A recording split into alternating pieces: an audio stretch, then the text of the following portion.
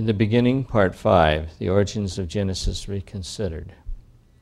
We've been going through the book In the Beginning, full title, Science and Scripture Confirm Creation. That's the cover. It's edited by Bryan Ball, who also wrote this particular chapter, along with the first one that we studied. He was born in Devon, England, got his master's in religion from Andrews, got his PhD from the University of London, has been a church pastor, evangelist, conference president, principal of Avondale College, and then finally president of the South Pacific Division. And he notes in his thumbnail biography that he's married to Dawn Ball, and they have 3 children. The book itself is written from a perspective that views Scripture as decisive. As the introduction says, its authority takes precedence over all other sources of information concerning origins. The book is mostly, therefore, about theology, because they feel that if you establish the correct theology, you pretty well got it. It does have sections on theology, evidence of faithful transmission of the text, arguments against higher criticism, and for a view consonant with Jesus and the New Testament. It does also include scientific chapters by Tim Standish, Grenville Kent, John Walton, James Gibson, and our own R.L. Roth.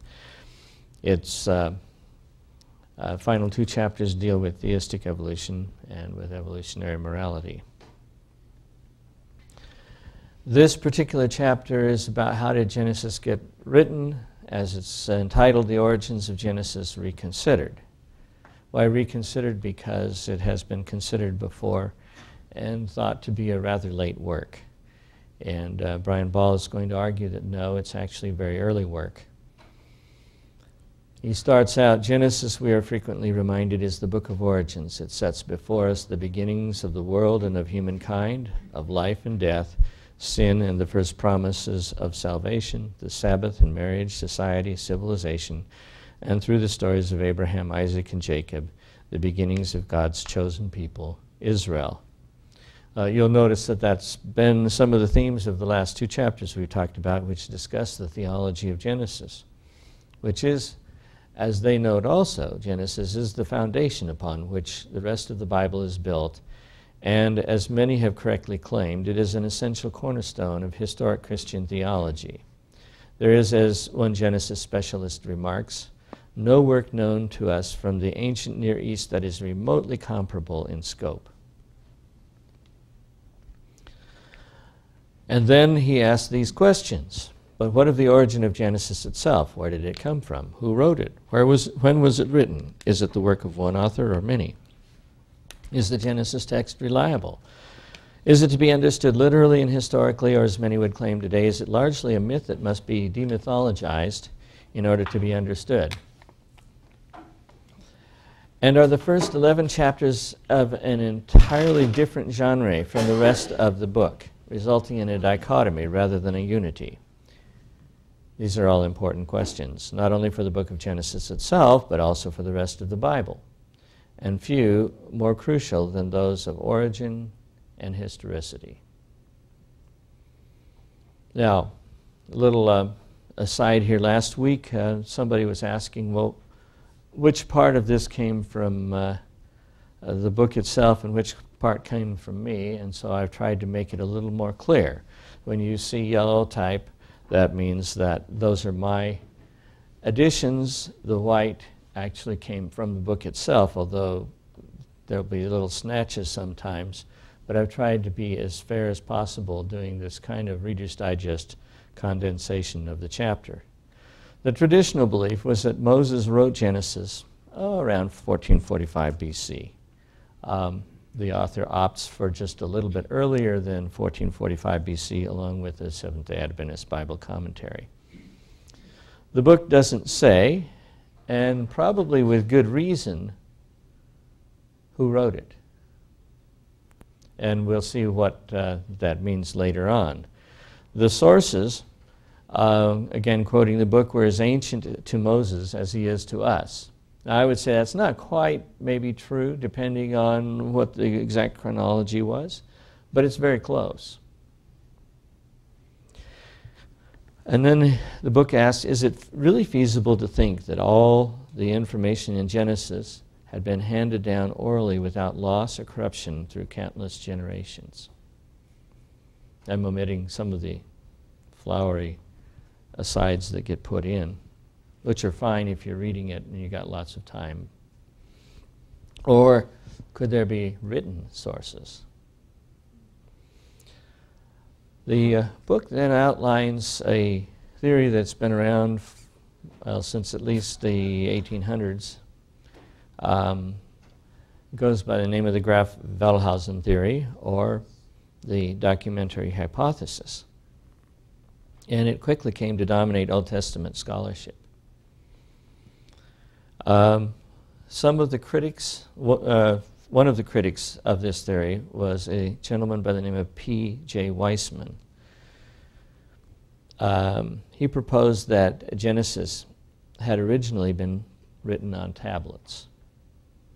And we're going to get to his theory in some detail in just a little bit. He then said that Moses had compiled Genesis from these texts. In this essay, we shall attempt to explain the tablet theory with sufficient detail to convey the strength of its arguments and demonstrate how many of its main features are supported by archaeological evidence and by other biblical scholars and ancient Near Eastern specialists. And some of the people who support this are D.J. Weissman, the other Weissman's son, R.K. Harrison, and interestingly enough, somebody that is often put in the camp of the documentary hypothesis but really doesn't belong there. And the reason why is because that's not Jean, it's Jean Astruc, pardon my French. But Jean Astruc, who was incidentally a physician, proposed that Moses used sources. And the documentary hypothesis people will sometimes claim him as an ancestor of theirs because they're saying, well, yes, there were sources, but they were late. And see, first you had to establish that Moses had sources. He didn't just write it up out of whole cloth. And then, but Moses having sources actually fits better with, that's a P.E., I think it is, Weissman, P.J. Weissman. Than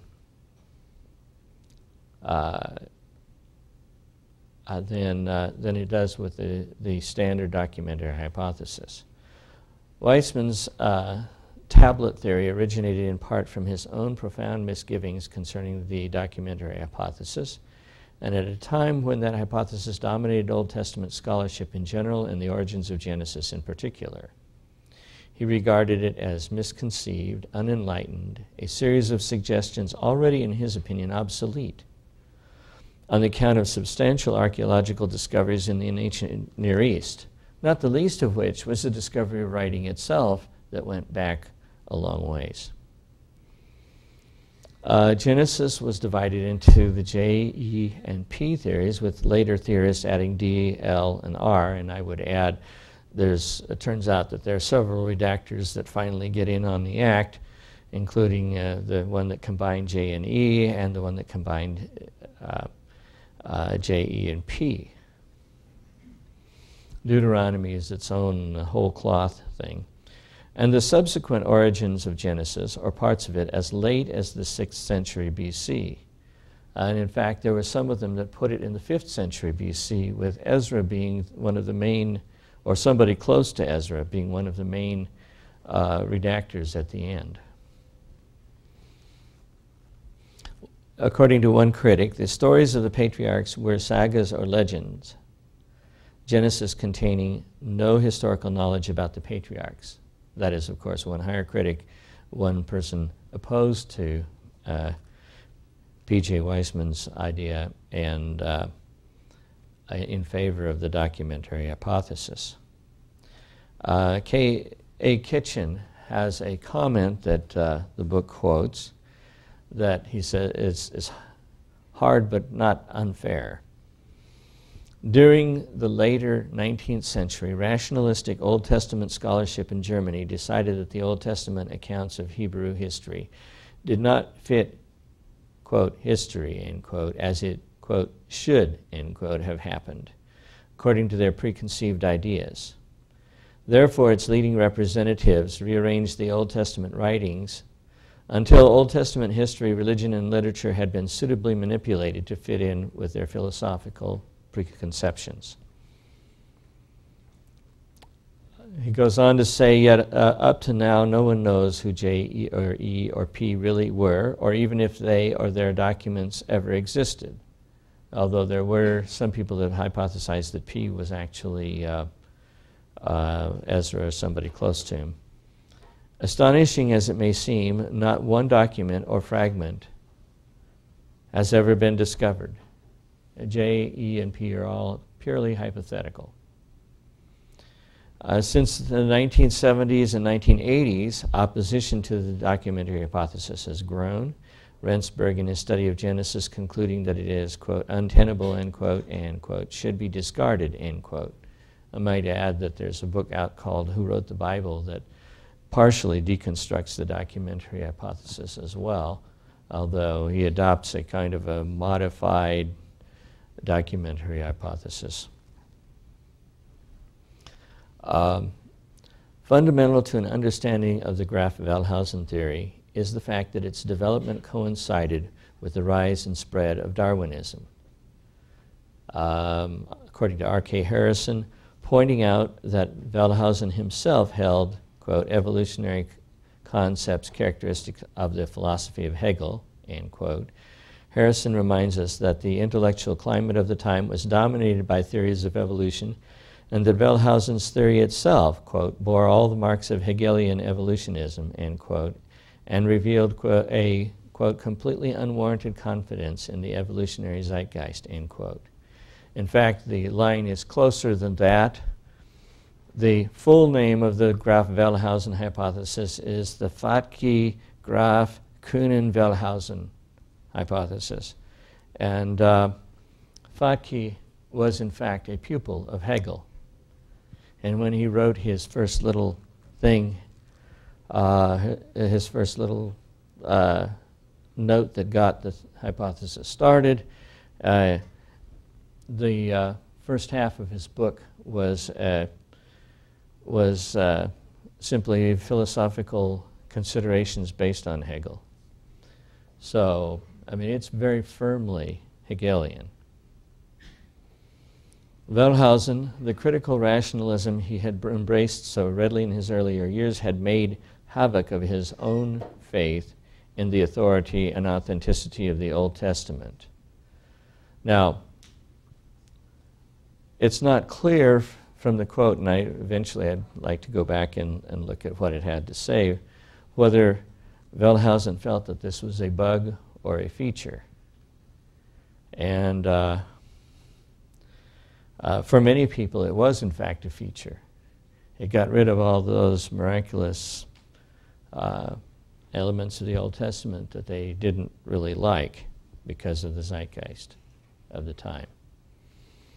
K.A. Kitchen comments, the most ardent advocate of the documentary theory must admit that we have as yet no single scrap of external objective evidence for either the existence or the history of J, E, or any other alleged source document. The theory was developed and promulgated in almost total ignorance of the ancient Near East and its long literary tradition and literary customs. Weissman, the documentary hypothesis, quote, originated in an age of ignorance concerning the earliest patriarchal times. The person who took apart the documentary hypothesis first, it's fascinating to read the Wikipedia on him because it describes what he did, and then there's a note saying, well, this isn't really objective. Because if it were objective, of course, it would be more favorable to the standard model. But anyway, Umberto Cassuto wrote the documentary hypothesis and the composition of the Pentateuch. A little note on Cassuto: he's lived during the rise of Mussolini and in Italy. He was a Jewish scholar, and then to escape Mussolini, moved down to the Hebrew University in Jerusalem, which was there before Palestine was separated into the Jewish state and the other states that now compose it. And the translator has this comment on Cassuto's book. Cassuto, quote, examines the basic arguments of the prevailing higher critical view one by one and proceeds to rebut them with compelling logic supported by profound learning. Cassuto's work precipitated, this is back to Dr. Ball again, Cassuto's work precipitated the beginning of the end for the documentary hypothesis. And although the end may not have yet arrived, many contemporary Old Testament scholars admit that the documentary hypothesis is now passé. For one thing, everybody knows the priestly code came before Deuteronomy. Well, almost everybody. There are some people that got trained 40 years ago and still haven't figured that out. But, you know, those people are there in every realm of study. Indeed, with the decline of the documentary hypothesis, one even speaks of the present methodological crisis in Genesis studies. Although it remains to be seen just how that crisis will be resolved, the tablet theory, with its recognition of the importance of both archaeological evidence and the Genesis text itself, must at least merit consideration as a legitimate explanation of the book's origins. It will be prudent at the same time to remember that Weismann's theory is rejected a priori by many modern scholars who still cling forlornly to the documentary hypothesis, including some who would otherwise be thought of as conservative. Weismann proposed that the book of Genesis was originally written on tablets in the ancient script of the time by the patriarchs who were intimately concerned with the events related and whose names are clearly stated. Moreover, Moses, the compiler and editor of the book, as we now have it, plainly directs attention to the source of his information. A little background to this whole thing. Over 500,000 tablets have been discovered, most of which are over 4,000 years old. That is, they go back to 2000 BC and beyond. That's before the time of Moses. The lack of this knowledge led to major errors in the documentary hypothesis. One of the foundations of the documentary hypothesis, to begin with, from all the reading I have been able to find, is that Moses couldn't have written the Pentateuch because writing hadn't been invented by then. And that's, of course, now known to be complete balderdash. The errors in the documentary hypothesis that civilization had developed gradually and appeared late in history, that the late development and use of writing, that there was no understanding of ancient literary customs and procedures in the people who wrote the documentary hypothesis or produced it, and the imposition of unfounded theories on the Genesis text. And some of those theories have to do with a Hegelian evolution, that things could only happen in certain ways, and therefore you couldn't take the text seriously. As a corrective to these errors, Weismann argued that the cuneiform literature revealed, one, the antiquity of civilization.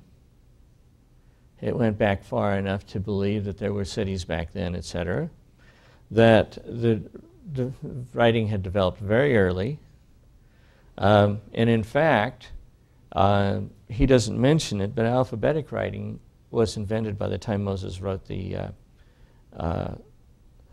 Pentateuch.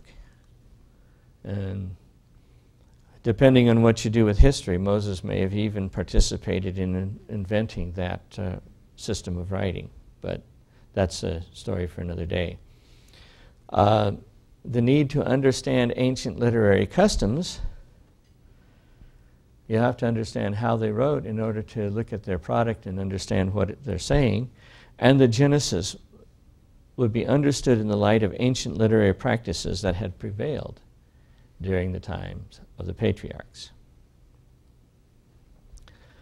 In Genesis 5:1, Sefer, or sometimes written Sefer, pronounced the same way, of course, the original word translated in the text as book, which we still use in Hebrew as for book, designates only an inscribed text.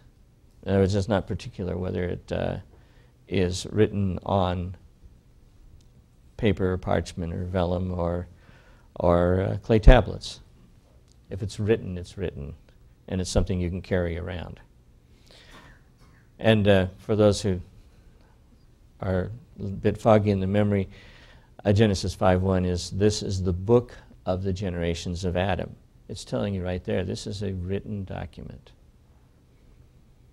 In the day that God created man in the likeness of man, God made he him, and then it goes on. Weisman said, it was confidently expected that excavation would support the widely held view of a gradual development of civilization. But the cumulative evidence to the contrary has grown to such substantial proportions that it seems that soon after the flood, civilization reached a peak from which it was to recede. Instead of the infinitely slow development anticipated, it has become obvious that art and, we may say, science suddenly burst upon the world. There's something interesting about this. The same phenomenon has occurred in North America with the original Americans. All of a sudden, for no obvious reason, civilization seems to have just blossomed forth with the Anastasi. And at one time, the largest apartment building in the world was in North America, built by what are commonly called the Indians. Kind of interesting. Just came out of nowhere. Civilization doesn't take nearly as long to make as the Hegelians would have you believe. H.R. Hall goes on to say, when civilization appears, it is already full grown, and Sumerian culture springs into view ready-made. Kitchen says, by 2000 BC, the civilized world was already ancient. It is now widely recognized that civilization is considerably older than has been widely believed under the influence of evolutionary theory. There are written records that go back to 3,500 BC. That, of course, is a conventional dating, and I wouldn't put too hard numbers on it, but what it is it goes back to as far as civilization goes back, certainly. The cuneiform literature reveals that ancient scribes used certain literary devices, notably in connecting successive tablets in a series. There are two such practices, the use of catch lines and colophons, which it is necessary to understand. A catch line was a sentence or phrase from the last line of a tablet that was repeated at the beginning of the next tablet to ensure continuity, and if a series of tablets became disordered, to enable the reader to rearrange them correctly. Sometimes the catch line could be the title of the document, in this case usually the first few words of the opening tablet. And for those of you interested, Enuma Elish's When on High, that's the first two words of the creation epic in Sumeria. And as a matter of fact, our Hebrew Genesis, the name for that in Hebrew is Bereshith, which of course is the very first word in Genesis, in the beginning. And the same thing is true for Shemoth, is I think the first or second word of these are the names I believe that's Numbers. I've forgotten. Bamidbar, I know, is in the wilderness. But all of them are just, they take one of the words in the front of the book and they use it as the title. So that's standard even for the biblical record as well. Sometimes a numbering system was added. In his study of the Babylonian Genesis, Alexander Heidel examined the contents of the now well-known Babylonian creation epic Enuma Elish, dating from the early 2nd millennium BC, which had been written on a series of 7 tablets, conventional age, by the way, older than Moses, noting the catch lines as they appeared on successive tablets. It is one of the many examples that could be cited. We can perhaps compare catch lines to the running heads and page numbers of a modern book. You know, where the chapter, and the chapter will say, you know, in the garden or something like that on the top of every page. And it'll be the title. The other frequently used literary device in ancient literature was the colophon. The colophon was the concluding statement of a document, and it normally included the name of the scribe or owner of the tablet, not always the same person, and frequently a reference to the time of composition. Thus, the colophon took the place of the title page in a modern book, but appeared at the end of the document rather than at the beginning. This writer, Ball, is persuaded that Weisman conclusively proved his case. Toledo, these are the generations of, and Genesius says it's better translated history of. Generations, actually there's a Hebrew word for generations and it's dor. It marks a tablet. It occurs at the end of the tablet. And Harrison's table follows. Tablet 1 finishes in Genesis 2:4, and it's the origin of the cosmos. These are the generations of the heavens and the earth. And then Tablet 2 goes to chapter 5, verse 2, and it's the origin of mankind. We just looked at chapter 1. This is the book of the generations of Adam. Adam, of course, meaning man, as well as meaning a particular man. Chapter 3 ends at 6:9, and it's the history of Noah. This is the generations of Noah, only it's really the history of Noah. And Tablet 4 ends in 10:1. It's the history of Noah's sons. Tablet 5 goes to Genesis 11:10, and it's the history of Shem. Tablet 6 goes to the history, 11:27. It's the history of Terah. In fact, this one is probably worth stopping for just a minute on. Ball doesn't do this, but I'll do it for him. The history of Terah, and then it says Terah begat Abraham and Nahor and Haran, and you never hear another word about Terah. It's not the history about Terah. The history of Terah is the history that Terah had, that had his ancestors and came down to him. And in fact, in that verse, you'll notice that it does, and Terah begat Abram, Nahor, and Haran, and then it says this is the history of Terah, and then it goes on to say Terah begat Abram, Nahor, and Haran.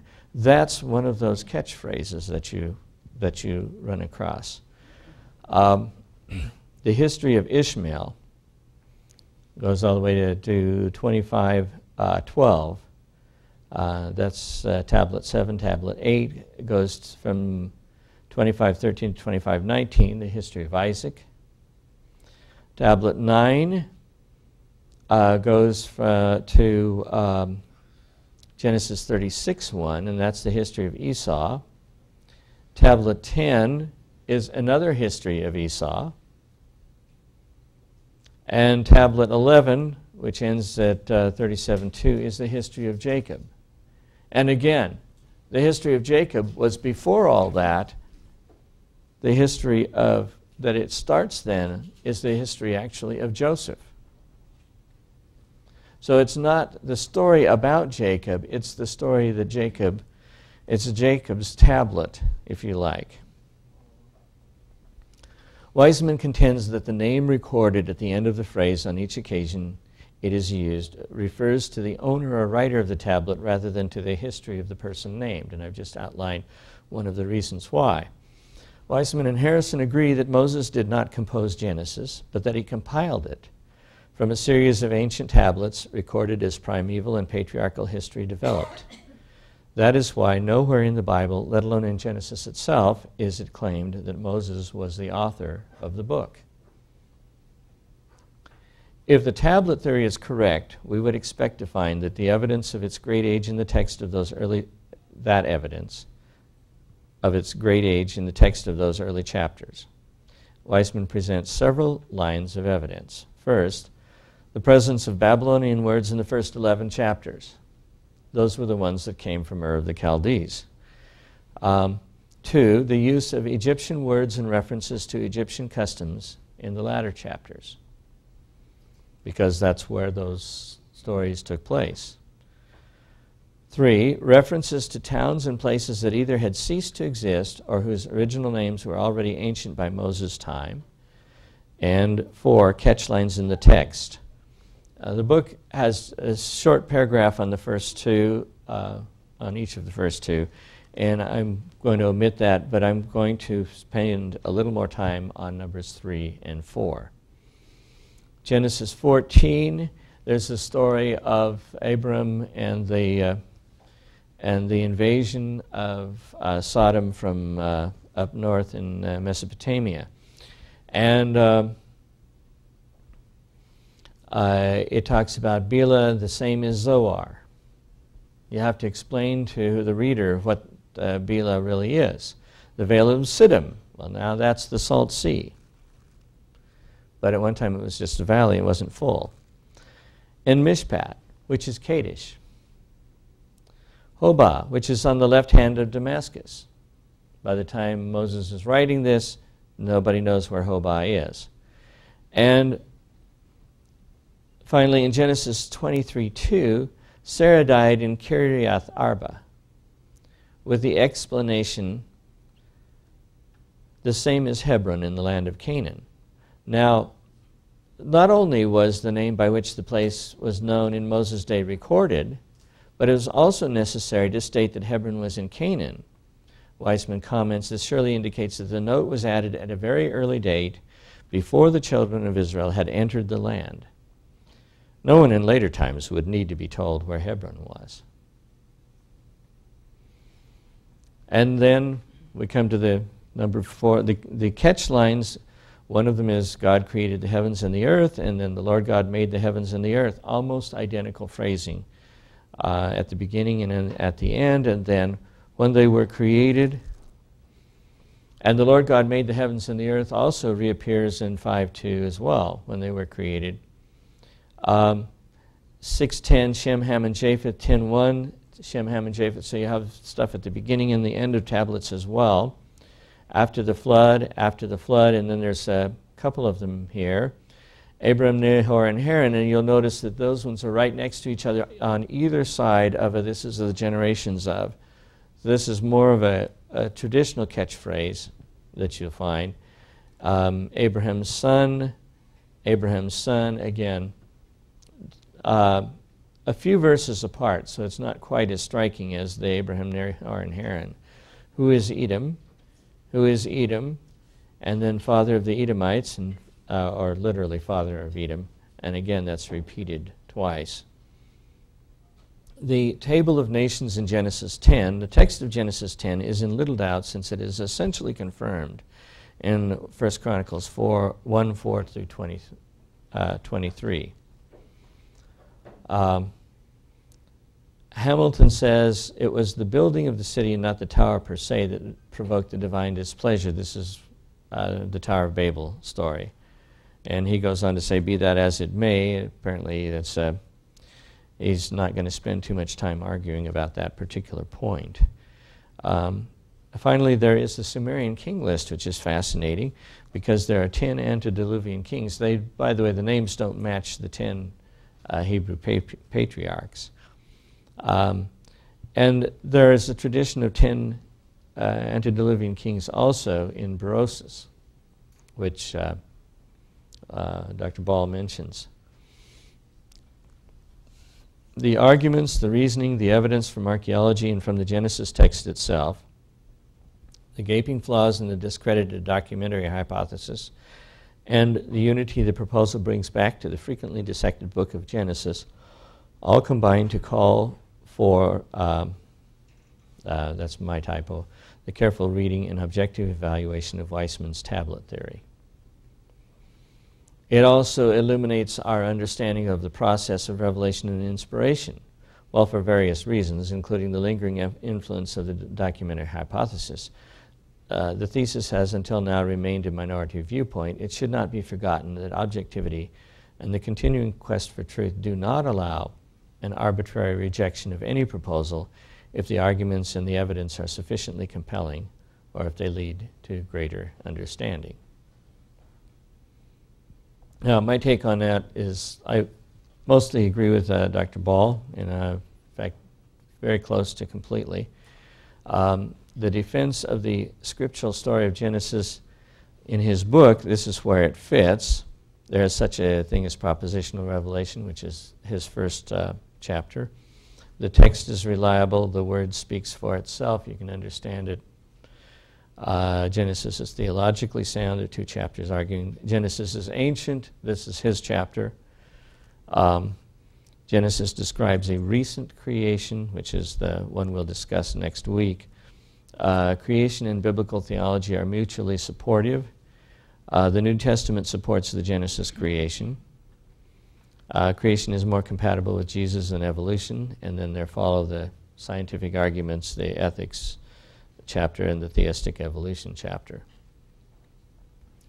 Although some catch lines are obvious, I think others are not so obvious, and this is where I'm, getting a little.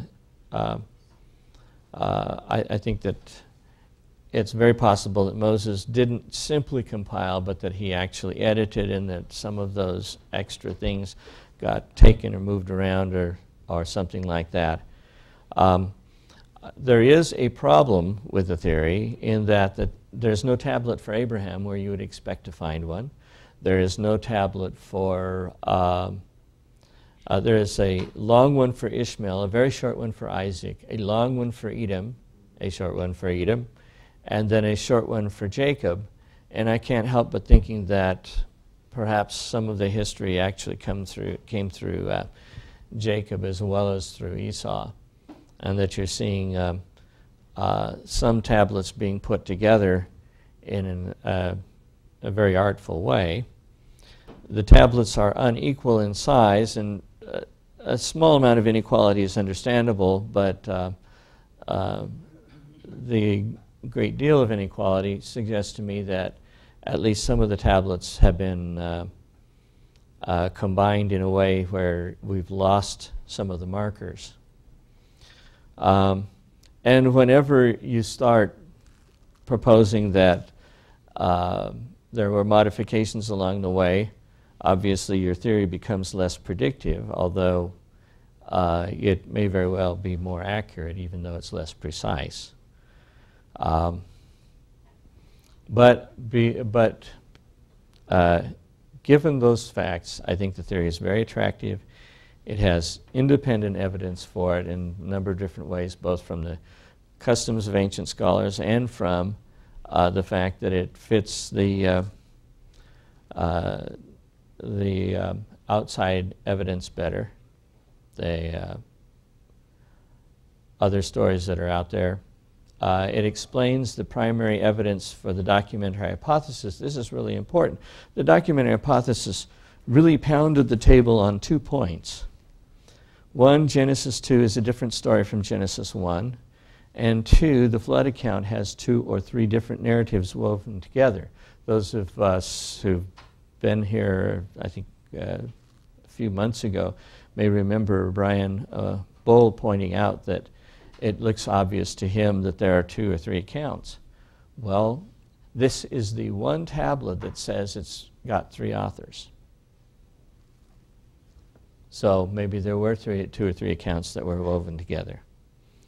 If the story is true, and this is important, if we go and say, well, yeah, that sounds pretty good, well, let's see where we go with it, that means that Genesis 1, meaning Genesis 1 to Genesis 2:4a, is actually from either the mouth or the hand of God.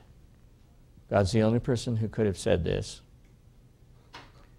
That, Genesis 2 is from Adam.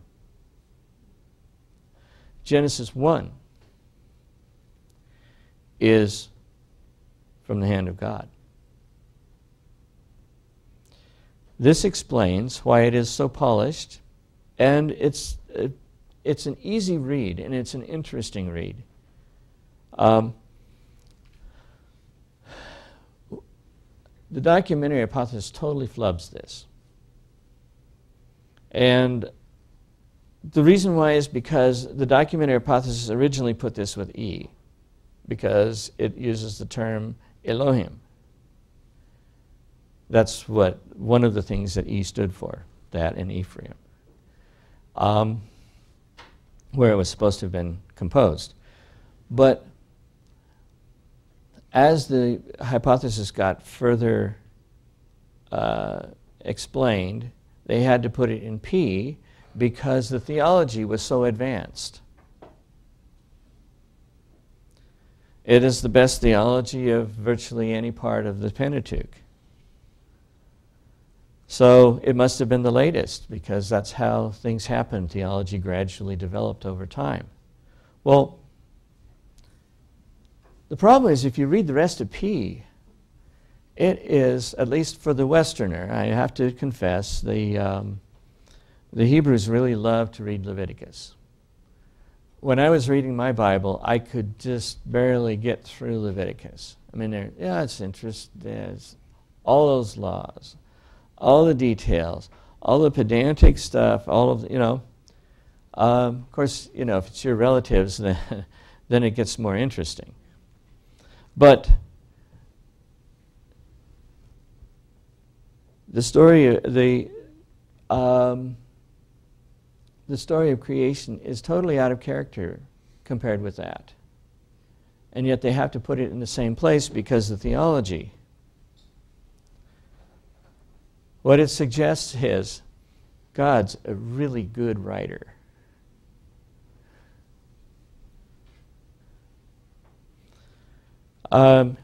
And the final conclusion, if this is really from the mouth or the hand of God, I don't know whether God wrote it or whether God gave it to Adam and Adam wrote it, or maybe God gave it to Adam, Adam memorized it verbatim, and then they wrote it after the flood when we started having writing. But in whatever the case is, that means that Genesis 1 is the most authoritative part of Genesis. And in fact, with the words of Jesus and the 10 Commandments, is the most authoritative part of the Bible itself. That's something to think about. And with that, I will open the floor for questions and comments. I have one over here. Does the author or the documentary hypothesis folk recognize that Job was the first book written, not Genesis? That's an interesting point. Job has a lot of very ancient references. But the people who favored the documentary hypothesis mostly put Job late, because Job has a resurrection in it. And the resurrection wasn't thought of until way late. And that gives you an idea of the mindset of the people who are making this up. You see, the Hebrew religion to them has to develop slowly from primitive roots. God is at first just our God among many. And then he becomes the supreme God, and then he becomes the only God. And then finally, he doesn't just care about this life, there's a future life, because this life isn't, people don't get what they deserve in this life. And if you assume that you know how the theology developed, well, then you can take the book and you can say, well, this part's obviously early, this part's obviously late. And of course, then you get into people arguing, well, does this part really talk about resurrection or not? And one person will argue, no, it doesn't, and therefore it could be early, and the other person will argue, no, yes, it does, and therefore it must be late. And this, as you can imagine, there becomes a kind of a general consensus, but a whole bunch of confusion as to exactly where the borders are. And as time goes on, it gets more and more confusing. And then what really throws monkey wrenches in this is when you find out that things that were always assumed to be priestly, for example, the Lord bless you and keep you, the Lord make his face shine upon you, the Lord be gracious unto you and give you peace, we find them in pre-exilic Hebrew script in Jerusalem on a little silver band that goes around the wrist. You're supposed to bind these words up and put them around your wrists and on your doorposts, and that's one of the ways you do it if you're a good Jew. And they're still, really Orthodox Jews still have those. And so here's something that is clearly pre-exilic. And so then there's a scramble to say, well, actually what happened was that the priestly blessing itself was old, but it got incorporated into a newer document, whereas some other people will say, well, no, actually the document was old. And I think that the consensus is starting to lean towards, well, the priestly code must go back at least to Hezekiah. And that way they escape the problem of that particular blessing being clearly pre-exilic, because we found it in pre-exilic script. Who do they have authoring the book of Job? Like I say, it depends on whether you lean hard on the evidences within the book itself, in which case somebody way back when. Moses is a good candidate, but many of those people think that Moses is a construction anyway. So it's some ancient Hebrew whom we don't know. Or whether you lean really hard on, but it has the resurrection, and the resurrection is really late, like in Daniel, which was written in 168 BC, according to them. And so, therefore, it must be, very late, maybe even post-exilic. So it's just a general consensus. Just a minute. We want to catch your voice for posterity here. So yes. Go ahead. I'm saying the general consensus, it's not a fact, but we are just accepting, but is there any proof, fact, that Job looks like, that Moses was the one? No, there's no proof that Moses did it. Moses was simply, in all probability, the first really highly literate Hebrew. Not to say that other people couldn't have read or written, but to say that he was trained in Egyptian, and he probably, he certainly had access to Proto-Sinaitic writing, which means that he would be a really good candidate for writing it. Now, I will say this, that the traditional view, although without a lot of supporting evidence other than what I just stated, has been that Moses wrote Job. I think Ellen White's viewpoint is that way too. Proving it would be a lot harder. And I think most people would say, well, whoever wrote it, the situation is old.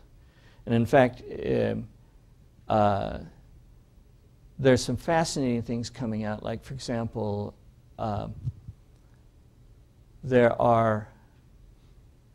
it looks like there was a river once through Saudi Arabia, which is no longer there. And there are people who have reasonably hypothesized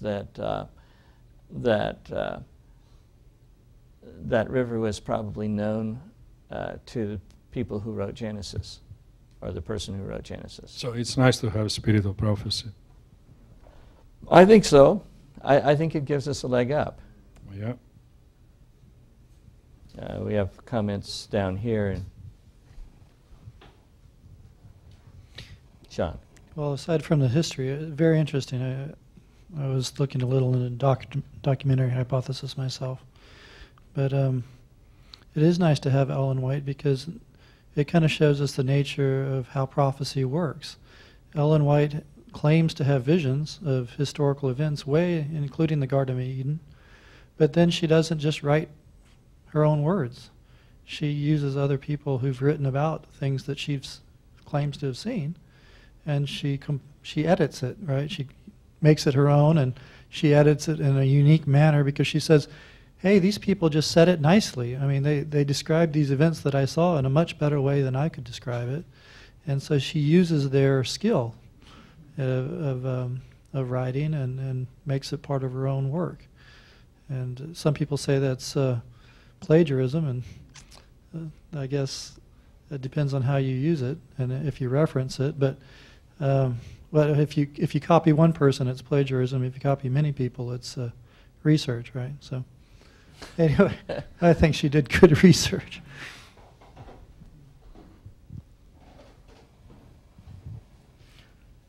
I'm not completely happy with some of his divisions of the tablets. Tablet 4, I think, covered the sons of Noah. And it's true they were involved in the flood, but chapters 6, 7, and 8, to me, instead of going clear up to chapter 10, I think he does for tablet 4, makes it much more coherent and a topical topic. It's the flood. It seems to me that is a much more significant event and thing than just, things about the sons of Noah. I'd like to have seen perhaps some other criteria used in determining what is one tablet and what is another tablet. Well, I think that the point he's making is that this is the history that the sons of Noah possessed. Yeah, I understand that. And so you don't really have a history that the flood possessed, because the flood's not a person that can write. But I do think the flood was probably a more momentous event than just the sons of Noah. Well, when the sons of Noah describe it, it certainly is a huge event. Yeah, and he shouldn't stop with Noah at chapter 5. Noah goes through the flood also, Yeah, but see, this is Noah's tablet, and then that's where Noah stops. And the interesting thing is, the next phrase after "this is the tablet of Noah," or the story of Noah, is Noah was a just man and perfect in his generations. It's really hard for me to see Noah writing that about himself. But it's easier for me to see the sons saying, Dad was one great guy.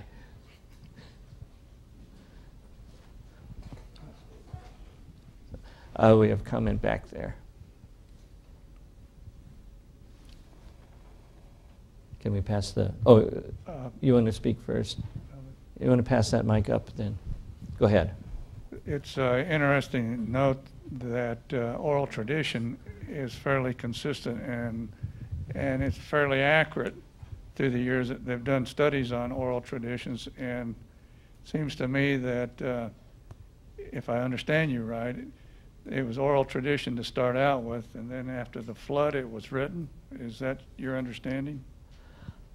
I don't really know for sure. It's possible that Moses carried over some written material with him. Noah. If he did, he would have to have the first Genesis story, he would have to have the tablet of Adam, and he would have to have his own tablet. He could have written his own tablet at the end of the flood, and so the only real oral things that have to be kept are the story of Noah, of the story of Adam and the story of the creation. Now, the thing I think is fascinating is that it takes the strong points of the documentary hypothesis and takes them right out from under it. Because what it says is our theory, without having to do any modification, accommodates your complaints about the Genesis record perfectly. The tablet of the three sons has 2, maybe 3 perspectives. It's never been separated into more than 3, but that's the one tablet that is said to be triply authored, or at least triply owned. All the other ones are single authors. And it does posit a difference between Genesis 1 and Genesis 2. And Genesis 1 is from God's perspective. Genesis 2 is from Adam's perspective. So it makes perfect sense. And those who say, but they're different stories. Well, of course they're different stories. One's from a global perspective, and one is from the perspective of the person who experienced it. And that's why when Adam says, when God made the animals and brought them to him, he wasn't really particularly caring exactly when the animals were made compared to him. God made the animals, definitely. He brought them to him. But this is his own personal centric view that God made the animals and brought them to him. It's interesting that it says that God made the animals and brought them to him, instead of saying God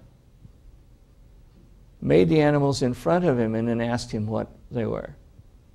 Adam doesn't really know exactly when God made the animals, except for when God said. But what Adam does know is that God made the animals and then subsequently brought them to him for naming. So it makes sense out of that part of Genesis. We had a comment here, and then we'll have one over here. Wasn't it the Revised Standard Version that said all inspired Scripture is for our benefit, perhaps suggesting that there's some of it that wasn't inspired? We have a plethora of authors over hundreds of years composing the Bible. I'm one of those who 40 years ago took a class called the Bible as Literature. And we looked at poems and different genre of writing. You mentioned that part of it you found boring, and yet Genesis was so excelling. If I were God, I think I would have somehow inspired these holy men to use my genre rather than all of this confusion. Well, you know, Ellen White writes in a particular style.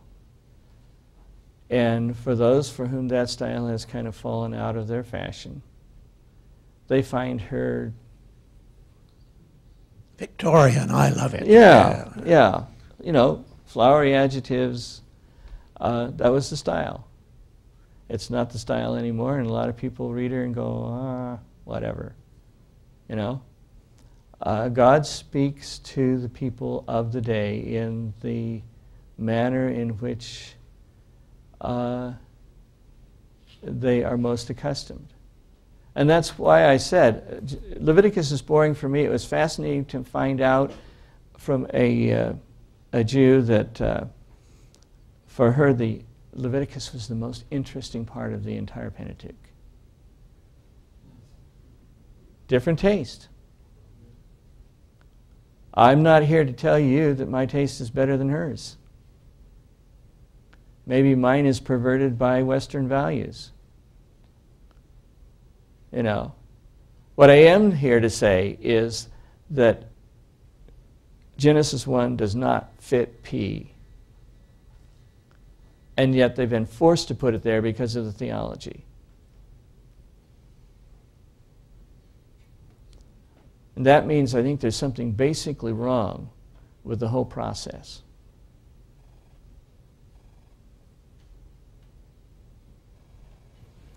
Are Over there here. pictures of these tablets, and in what language were they written? That's an interesting question. The Jews will say they were written in Hebrew, because that was the original language. Now, is that culture-centric, or is that really the truth? I don't know. I guess someday we'll find out. Maybe the original language is really Old Babylonian or Akkadian. I do know this, that the people who do these things will tell me that Sumerian is totally different from Akkadian, and that if you're trying to pull roots out of Sumerian, the closest roots come out of Chinese.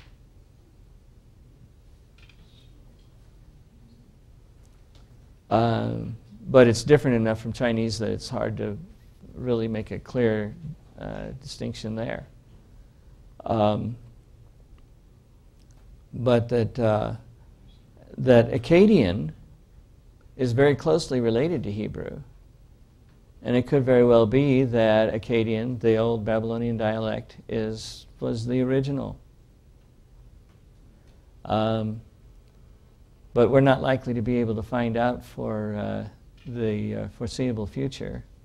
And I think that's one of those questions you'll have to ask God when we get to the new earth. So where are the tablets, though? Now, to be fair, this guy's hypothesis is every bit as hypothetical in that regard as the standard documentary hypothesis. There are no tablets out there that we know of that correspond to, say, Genesis 1. All we're doing is we're looking at the way it's been written now and saying, this looks like a colophon. This is the tablet or whatever. And therefore, it makes sense to try to say, well, maybe there were tablets. So it's Joseph Smith all over again. Pardon me? Joseph Smith all over again. Yeah.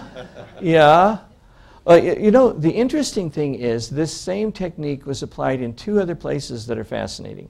One of them is the Isidorian Decretals, where they established that they were forgeries and that the papacy didn't really have the rights that was claimed from those. And of course, now, see, the papacy will come back and say, now, look, you're trashing those people over the Bible. Why are you trashing them over the Isidorian Decretals? So, you know,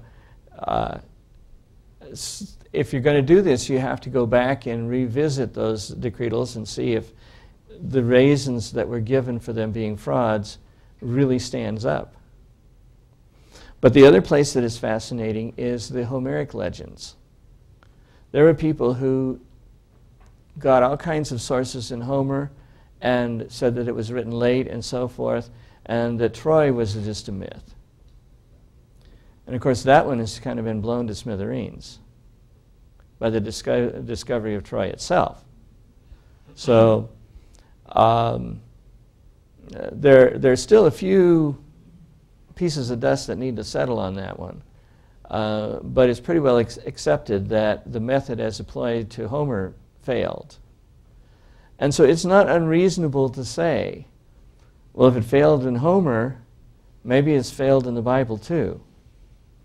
Now, I don't expect to see an objective argument on this. And the reason I don't is because for some people you can't have Moses writing Genesis, because then if he did, he wrote Exodus. If he wrote Exodus and Genesis, then he's an eyewitness to the Exodus. You can't write the Exodus off as a I mean, the facts are just too difficult to explain under naturalistic presuppositions without putting a lot of distance between and fogging the memory and that kind of stuff. See? And if you're explaining the naturalistic, if you're trying to explain it naturalistically, it's much more convenient to have something that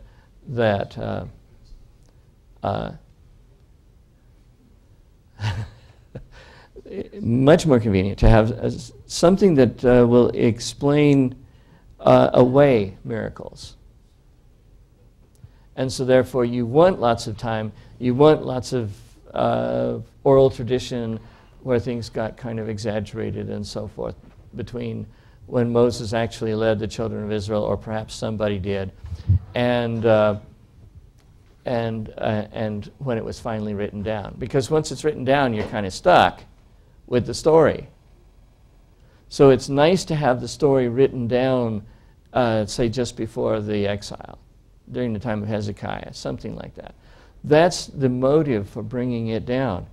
And like I say, for these people, that particular motive is actually a feature, not a bug. They like it. And that's why you're not going to see a purely objective discussion of this, because there are too many implications that get too close to some people.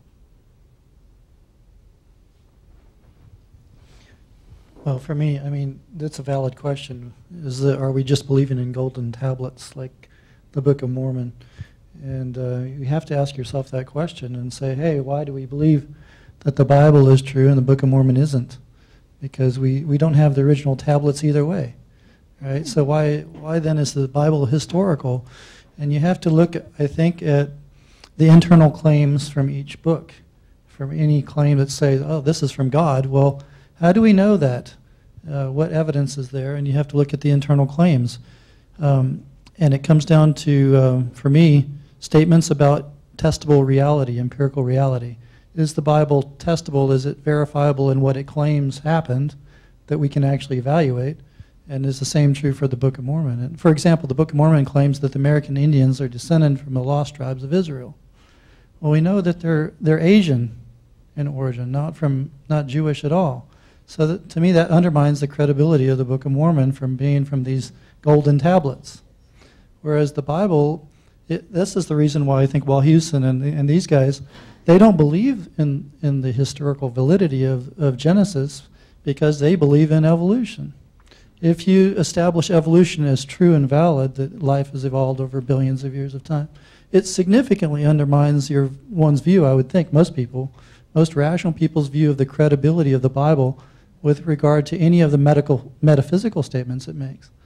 And so if you look at life and say, hey, life cannot have evolved over billions of years of time, the evidence is actually quite convincing that it's recent, it's actually devolving over time, and that there's certain features of complexity of life that cannot be produced by any known naturalistic mechanism that have to have been designed.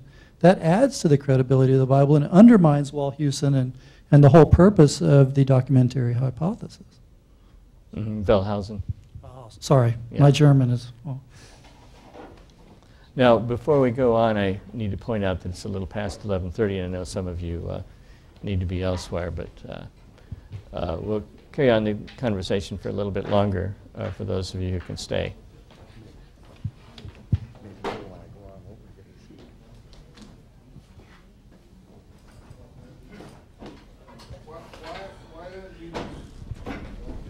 Just a minute. Here, take one. Yes. Why don't you go with Ellen White's take on the historicity, people with long, good memories, perfect recollection, being handed down and no written record?